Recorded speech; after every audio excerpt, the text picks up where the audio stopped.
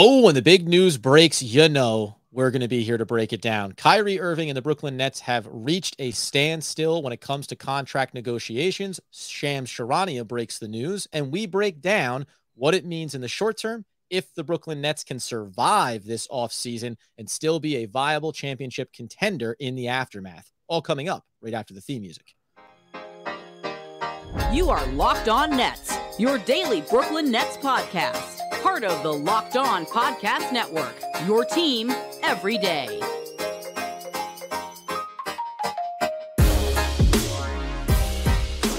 Brooklyn, yo. Oh, that's right. It's the Locked On Nets podcast right here on the Locked On Podcast Network. It's your team, the Brooklyn Nets, every single day. We thank you for making us your first listen on the podcast spectrum. We're, of course, free on all those great platforms. Let you know today's episode is going to be brought to you by Bet Online. Bet Online has you covered this season with more props, odds, and lines than ever before. Bet Online, it's where the game starts. Over here, Adam Arbrecht. Over there, Doug Norrie. The news cycle, my friend, it never ends as we're about to dive in on the Shams Charania report. But he's as dialed in, specifically not just the NBA, but with Kyrie Irving and the Brooklyn Nets over the course of this offseason, his report that suggests maybe we're farther away from Kyrie being a Net than we thought. Yeah, so Shams came out on Monday morning. There had been some little bit of inkling that something like this was going to come out over the weekend from just like there was like little dribs and drabs that there was going to be some breaking or pressing Nets news. I wasn't sure what it was going to be. It was obviously this, that Kyrie and the Nets are, as they describe it, at an impasse in terms of the contract renegotiation, which if you go back a little less than a year from now, or before now, this felt like a lock, right? Like going into last season, it was like they're going to re-up Durant, Irving, and Harden all at once, and then they get Durant under contract, and obviously we know how the Kyrie and Harden thing worked out. But now, you're only getting one, though. At least you got the Kevin Durant. Heading into this offseason where, whatever you think about Kyrie at this point, it's kind of a priority for the Nets to have to sign him because of just what little they can do if they don't sign him. And to hear that the team and the player and his camp are at an impasse and have it at a standstill, and that it was basically said that it's opening to explore other options now, right? Like he's open to exploring other free agent options if they exist. And that is nothing short of not a great situation for the Nets from a basketball perspective. What all the details are, we're not really sure. We could probably guess, but this is not really the news you wanted to hear heading into the draft and heading into free agency, that essentially a priority signing for the Nets to be like maintain championship contender status might not happen now. So I don't know. It's not the end of the world, but man, this is not great. Well, and that's kind of where I wanted to start, because where do you stand on this, right? This feels like, okay, both sides are saying, hey, who's going to blink first, right? My indication out of this would be Kyrie Irving, and I referenced this over the last couple of weeks, talked with Antonio Daniels, former player, now analyst. He said there should be an understanding on both sides, right? The talent is there. He's worth the money. Also, Kyrie should be able to understand what give he should be willing to have here after the last couple of seasons that's gone on and the idea of committing big money to him. Is this Kyrie Irving saying that? I think it is. I want the max contract. That's what I deserve as a basketball player. And I'm not interested in having caveats around my contract or having stipulations or having bonuses tied into it. It's max dollars for me, or I'm willing to walk away. That would be my guess. Again, there's no specifics in here about where the contract negotiations have broken down. Like they don't, but there are only so many spots, like years and money. I don't know. The contracts, have a lot of pretty language in it. That's usually where the disagreements occur, right? It's like how many years you want it to be and how much money you want it to be. And so there's clearly some problem there. I think you're probably totally correct in that he sees himself as a max player, which we know from a basketball perspective he is.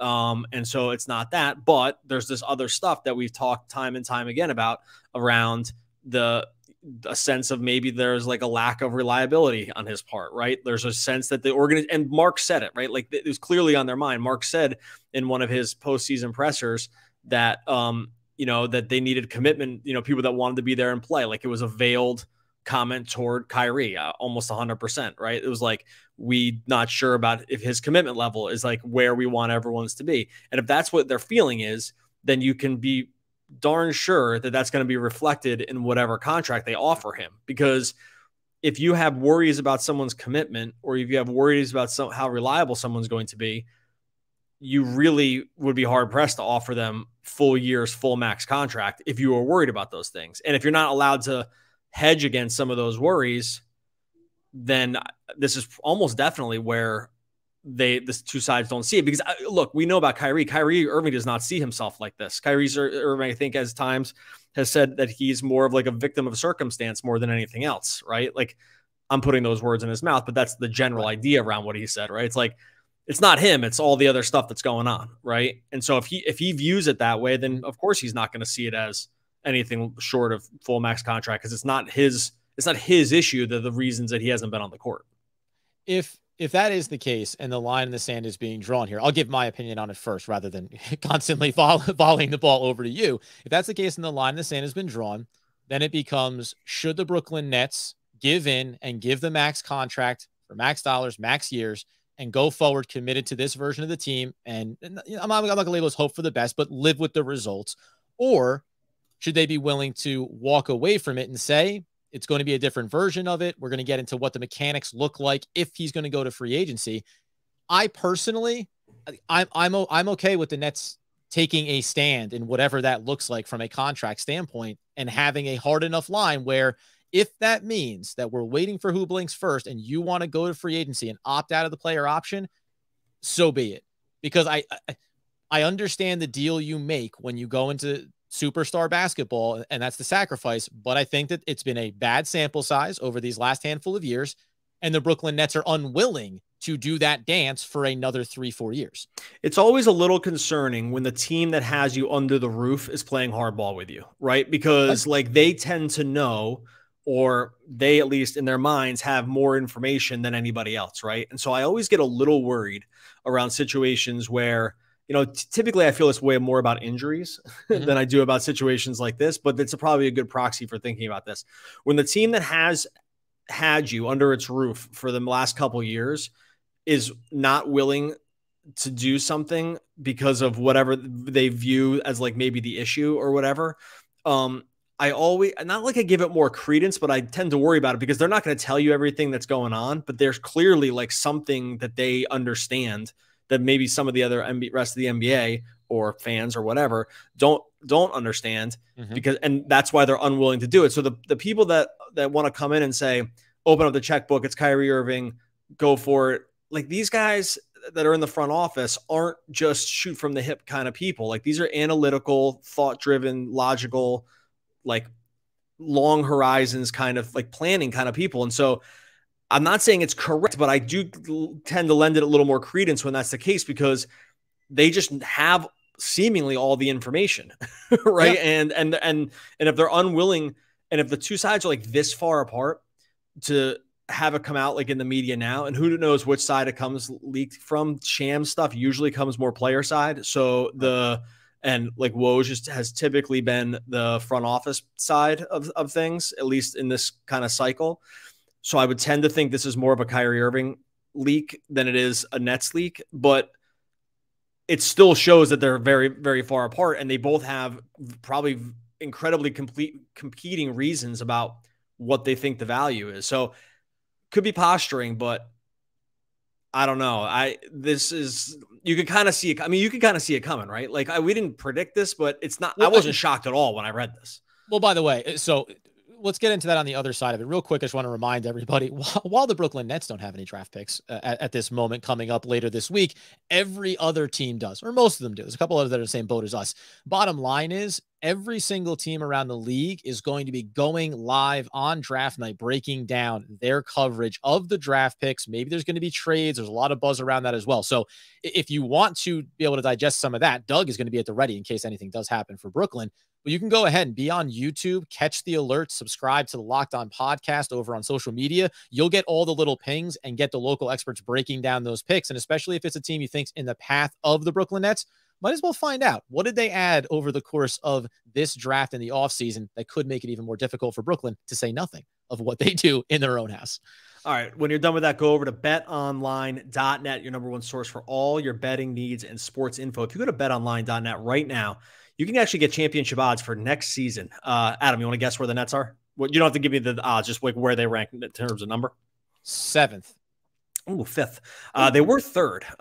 They're 5th right now, plus 825 on betonline.net. You got the Warriors, then you got the Celtics, then the Clippers, the Bucks, and then your Brooklyn Nets. Might have fallen a little bit on this Kyrie Irving news. Regardless, betonline.net, like I said, number one source for all of that betting stuff that you need. They're best when it comes to sports scores, podcasts, news. They not just basketball, either rolling through MLB. They got MMA on the weekends, boxing, golf. It's all there. Head on over to betonline.net today. You can learn about all the different trends, all the different action. Take some umbrage where the Nets are in terms of championship odds. Bet online where the game starts. Okay, just right where you left it off there about kind of seeing this coming. We covered it all off season. This isn't a pat on the back, but when we talked about it a month and a half ago, I said, I think, should they? And I think they should, the Brooklyn Nets, be willing to draw a line in the sand and say, we're willing to bring you back on multiple years, but it has to look a certain way because, right? And I'll reference just quickly that Antonio Daniels conversation I had with him again, because he said, totally worth the money and also totally reasonable that all players in the NBA understand there's also the business side of it. And if you can't acknowledge that piece of it, this is how you end up at this point. So no, to your question, I'm not surprised that all of this is where we are. It now just comes down to, would you let Kyrie Irving walk away? Like I would let him walk into free agency right now. Not because I don't know what he is and what he means to the team and what the cost of letting him leave means in the short term. But how many times can you come back to it and kind of get your butt kicked around a certain situation and go, maybe one more time, maybe one more bite at the apple to see if it's poison or not? Yeah, I'm of two minds of this. And this is a really, really tough one because, okay, and I hate to hedge this, but I just don't think there's a definitive answer. I can see the side about drawing a hard line in the sand. That is much easier to do when you have functional ways to replace the talent. Mm-hmm. The Nets do not have that. And so the equation gets really skewed around that. So like, I'm all for you can't sign on to someone that you feel like it's hard to trust, right? Like, maybe not year one, but you by year 4, like if the first 3 years have been kind of all over the place, then like it's hard to project out to 5 more years and feel like it's going to be completely copacetic. So I totally get wanting to draw a line in the sand around that and not wanting to sign up for the uncertainty around what that can bring at max dollars, right? Mm-hmm. Like it's all dollars too. If it was a min contract, whatever, like we're not talking about this. It's because we're talking about a max contract and a lot of money that's going to hamper your ability to sign anybody else for the foreseeable future. That being said, the Nets don't have a way to replace his talent at all by the way that their current cap is set up and by the way that their contracts are set up and by the mechanisms that what would end up occurring if he were to leave. They cannot sign anyone in free agency for the same kind of money. The only thing they could even recoup on him leaving would be some kind of sign and trade, which I'm telling you right now would only bring back like equal dollars. It will not bring back anywhere close to talent. And like Shams did go through a couple of the scenarios around teams that were linked to maybe have interest, the Lakers, the Clippers, the Knicks. They have nothing that they can send back in terms of talent that will come anywhere close to replacing Kyrie Irving. And I mean, even if you aggregate some players together, like it's just not, it just doesn't work. It doesn't work. And so that's I'm on the fence. Like you can hear me. I can go either way. Like if there's no middle ground to be had, like 3 years less than max with some incentives or something like that, I might side on the side of signing him. I might side on the side of doing it because I just think that the downside is costing you a Kevin Durant's championship window with significantly less talent and very few functional ways to replace it. So it's close. I think a gun to my head. I think I say do it. And I don't feel great about it. Right. And I'm like, God, I hope this Russian roulette works out. Does that make sense? Like no, of course. Because the last part you said there is Kevin Durant's championship window, right? So, and this is what I think is interesting though. And we'll talk about it, of course, the week. The Golden State Warriors, they won the championship, wouldn't you know it? And I think that there's things to take away from that, and to take away what Boston Celtics look like this year and what a lot of teams look like around the league. The interesting thing to me is we talked about deferring the pick, right? And ultimately how there was so much uncertainty that's why you defer it, because you get so much more clarity next year. In some ways, I get what you're saying, because there is so much uncertainty. If you say goodbye, Kyrie, enjoy your free agency, right? And wherever you end up landing, then it opens up even more uncertainty. Now, the interesting thing would be, to your point, you're not getting back like player for player. I think we walked through the scenarios of there's only a handful of teams that could afford to take him on directly at max dollars on the open market. The Lakers aren't one of them. The Knicks aren't one of them. The Clippers aren't one of them. Now, these other teams, one of them being the San Antonio Spurs, perfect culture match there with the player, right? But they can hold him and then flip him in December, I believe it would be, and they can recoup, capital, draft assets, etc. So that's something that other teams could be looking at that have the financial ability to pick him up directly on the open market. The other piece is the sign and trade that the Nets are involved in, which I do think is fairly likely. Now, you're right. You're not getting back any of the talent. Take the Lakers as the example, who are maybe one of the desperate teams. I had a good conversation with Brian Kamenetsky of the Locked On Lakers podcast. That's going to go up as its own thing that you can check out. Or even the Knicks, though. Let's use the Knicks. They have a lot of guys with money on them.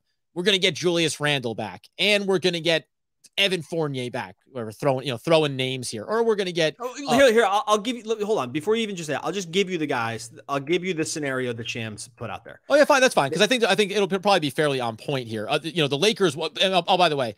Oh, I won't even mention the Lakers one. Go check out that conversation. Hit the Knicks one here. So it was like you could pile together Evan Fournier, Alec Burks, Nerlens Noel, and Kemba Walker, like some combination of those guys, right? I don't think Randall will be part of that. Okay, like this is like these. I'm saying these are the names you're going to talk about. Right, that's fine. So use that as the baseline, though. But then the immediate thing that you're picking up in that conversation, you're getting draft picks, right? You're getting a handful of draft picks back in that, because nobody, I don't care how tumultuous it may be to have Kyrie Irving on your team or what the reputation is around the league right now, if you're committing to the sign and trade in max dollars, both parties, Brooklyn Nets and in this case, the New York Knicks, are understanding you're willing to commit to this player on max dollars, which means we're evaluating him as one of the best players in the league, which means we want compensation accordingly. The dollar to dollar matching up to make that deal work is one thing. We're also going to want assets.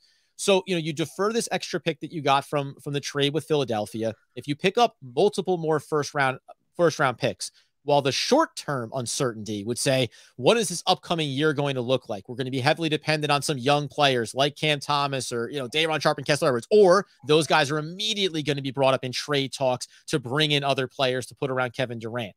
The short-term would be very uncertain around Kevin Durant, but you know that you would replenish capital to be able to make different decisions and different potential moves. I'm not saying any of those options meets what Kevin Durant, Kyrie Irving, and potentially a healthy Ben Simmons would mean for the championship window.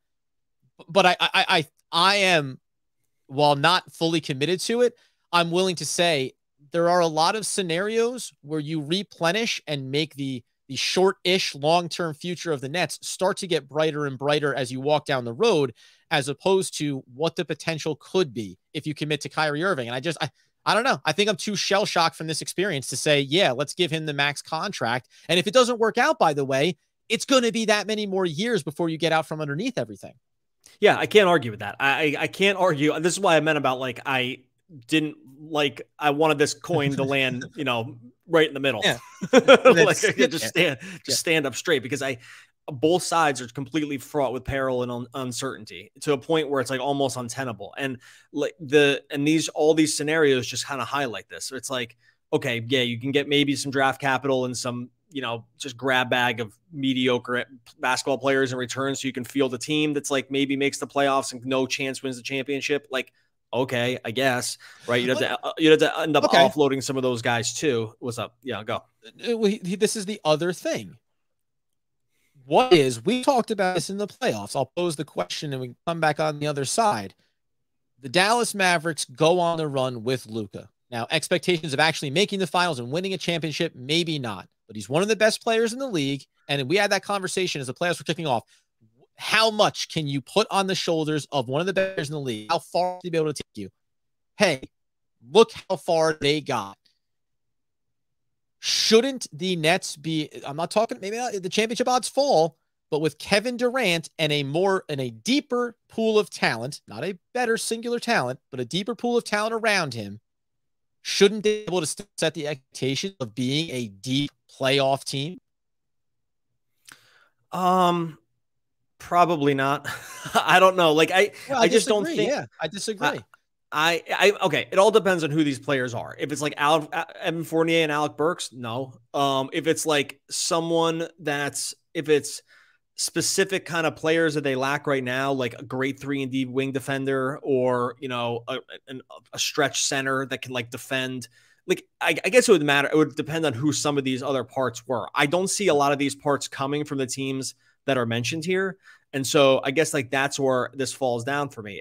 I agree. Look, I agree with you that we need not all fit one model. We talked about this. It doesn't all need to be 3 superstars at the top. We've said that this doesn't need to be the case, but it does matter who players 3 through 7 are, right? Like and I worry I worry that those 3 through 7 are not all built the same in these scenarios. And so like, if you look at Boston, like their 3rd through 6th player was really, really good across the board, could kind of do almost everything, right? Like, or could do some things at a super elite level and then could get by in other ways.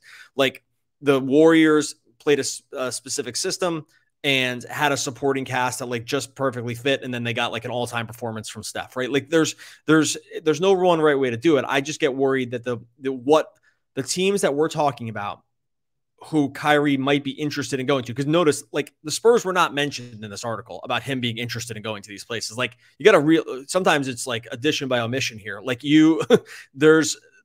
when teams aren't mentioned, he's like not interested, right? Not interested in a rebuild in San Antonio. Interested in New York because it's close to home. I'm putting words in everyone's mouth here, but it's easy to see why. New York because it's close to home, LA because it's LA, and the Clippers and Lakers could win the championship. Like no other teams were mentioned here, and those teams just don't have the assets to send back. And that's where I get most concerned. In a moment here, I will paint a beautiful picture for the road ahead for the Brooklyn Nets, with or without Kyrie Irving. It's all going to be fine, friends.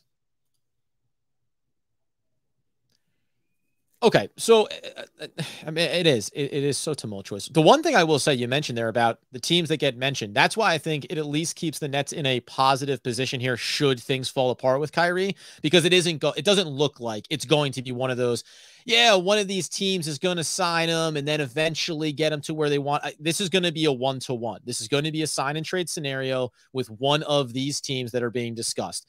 I do want to focus a little bit on the Knicks just from a player standpoint and try to paint that picture a little bit broader as far as what you could put around Kevin Durant. But do you think, would the Nets care about staying away from sign and trading Kyrie Irving to the New York Knicks in the same city and say, hey, yeah, we're going to see you and we're going to put you in our path, right? The other two teams are Western Conference teams. We talked about this before with the trade with Harden in Philadelphia. Keep him out of your way. Do you think that would the Nets shorten that list and say, not the Knicks? You want to get out of here? We can do it for you. It's going to be West Coast. It's going to be Western Conference. Now, if they were to do this, they wouldn't be in a position to like start picking and choosing. They would just have to probably take back whatever. And the reason I actually don't think they'd care is because they just, like you said, they just did this with Philly. Like they sent it to another Eastern Conference title contender and, arguably made them better in the process and just were willing to do it because that's just what they needed to do. So I don't think I'd be too worried about that part of it. Marks doesn't feel like he's the kind of person that worries about this too much. I will say, like, if you had a bet right now, though, if you had a bet right now, what you think happens, right? This is day 0 of this news coming out, right? So like, there's going to be a couple weeks of us trying to figure out what's going on here. And there'll be more news that comes along. If you just had a bet right now, what you think happens, what do you think the final scenario is? I think he's gone. Oh man, I think he's back. This is crazy. Okay, go ahead. Specifically, one of the reasons why this report comes out, as you said, from Shams, who's usually on the player side of it. The one thing I'll say is if you're getting this type of public pushback, we think from Kyrie Irving's side, from his camp, then it suggests that the Brooklyn Nets have kind of put their cards out there for what they're willing to do with him.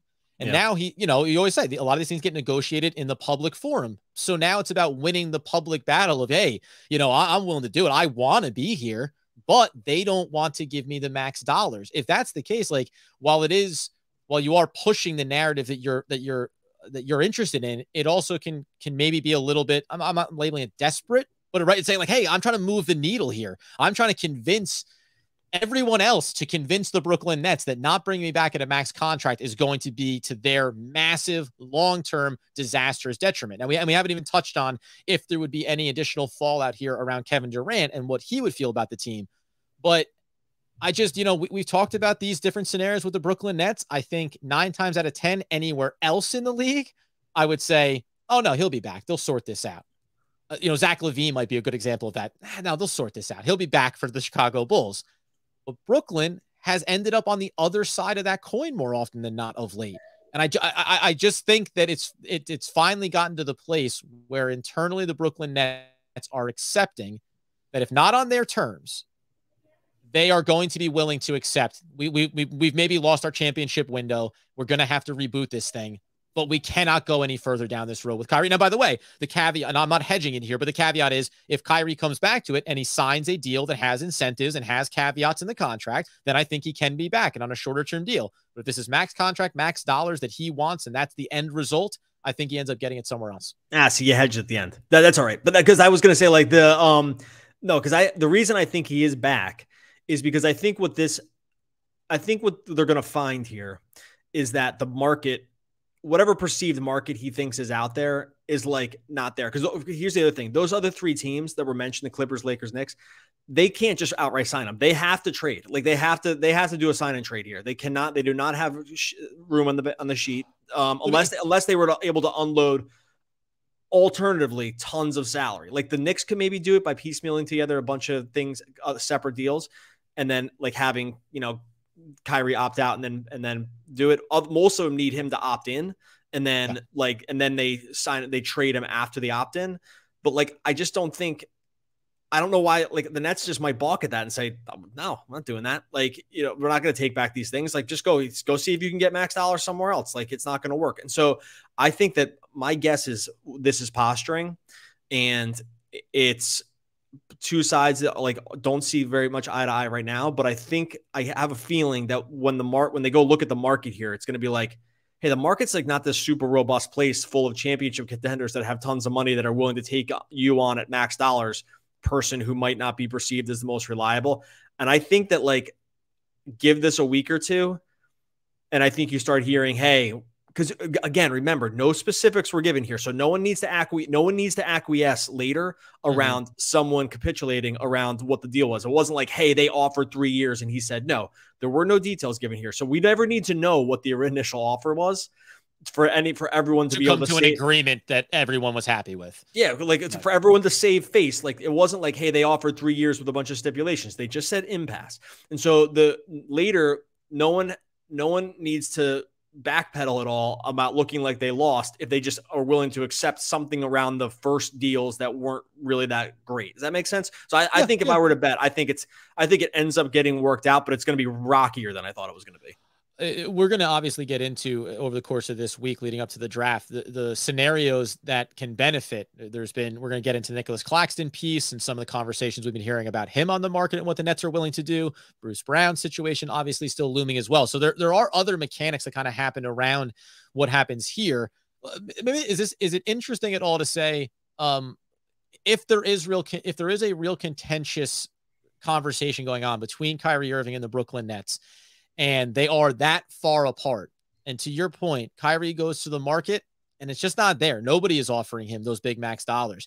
Any world where he ends up just on the player option, just coming back in on the player option and saying, no matter what I want, whether it's in Brooklyn or somewhere else, I apparently need to play this 1 year to reset my market value. And then, by the way, put Brooklyn in just as harder of a spot of saying, well, now if you want me, you're going to have to commit max dollars because I just played 65 plus games, went on a deep playoff run, everything else. Well, we've always thought that would be the best option, right? Like that's my dream. We've always thought that the player option as like a kind of a testing ground would be the 1 year way to do it for everyone to see if everyone's on the same page. Because if it works out great, you give him max dollars. If it doesn't work out great, go find something else. Like I felt like that. And there's more teams that would maybe have availability at that point. And there's be like, more of a window. we've always kind of hoped for that scenario to think. I don't know if that will happen, but these next couple weeks are going to really tell the difference, because I just think that there's going to be a reckoning. And by the way, I could be totally wrong. The market might be super robust for him, and there's multiple suitors, and he is shooing away offers. I don't think that's going to be the case, but I'm prepared to be fully wrong about that. Can I say one more thing? Yeah. If somehow this is a sign and trade with Russell Westbrook, you might just have to find a new podcast partner. I might be sitting it out. I don't know if I can do. I don't know if I can do. It's not even that. It's if they did a sign, it would be the universe was exploding. If somehow it was a sign and trade for Russell Westbrook, and that was what happened, and it was that was going to be the new Nets experience. I'm not sure I can handle it. So just prepare yourself for that one. Solo edition of the Locked On Nets podcast. Check out the conversation with Brian from Locked On Lakers, because we get into that facet of it. Additionally, to your point though, man, the desperate teams, the Lakers might be, but we have it's good talk. It's positive talk. The desperate teams though, that's what I think is going to drive, to your point. We'll be here to cover it over these next couple of weeks. What teams are desperate? What teams think that their window, obviously think about LeBron and the window, that's desperation. What, teams that feel like they missed their opportunity this year and could add to it, some Western Conference teams. How do the Dallas Mavericks feel like they could have gotten close enough to the Phoenix Suns, right? I just think that's what'll be fascinating to hear rumors around that. Are there desperate teams that think it's worth that risk to maybe get 1 year out of this operation? And if that starts to get a little bit of talk, to your point, having a sense of where is the market truly on Kyrie Irving. And I said this will be a repeat from what I said with Brian. Every stop that Kyrie Irving has been in, it's the most recent team seems to have suffered the most in their experience with Kyrie. Cleveland, good experience, championship. Then he forces his way out. Boston still had one good season, then bad times. Brooklyn never really got the best version of anything, even on a small sample size. So, buyer beware, and maybe don't tell anybody, because I don't know what the next thing looks like if this ends up going through. Fascinating, though. We'll be here. Oh, Celtics. 3 years later, the Celtics made the finals, so maybe that's look at that as the shiny beacon. 3 years away, baby. All right, we got more to talk about this week. We originally planned to talk about Nick Claxton because there was some news on that front. We'll save that for tomorrow, but there is some possibly not amazing news on the Nick Claxton front either, so we're going to get into that later. In the meantime, make sure you subscribe to Locked On Nets wherever you listen to the podcast, free and available on all of those platforms. Really appreciate everyone coming along for the ride with us. Make sure you subscribe over on YouTube as well. We will be back again tomorrow talking more Brooklyn Nets basketball.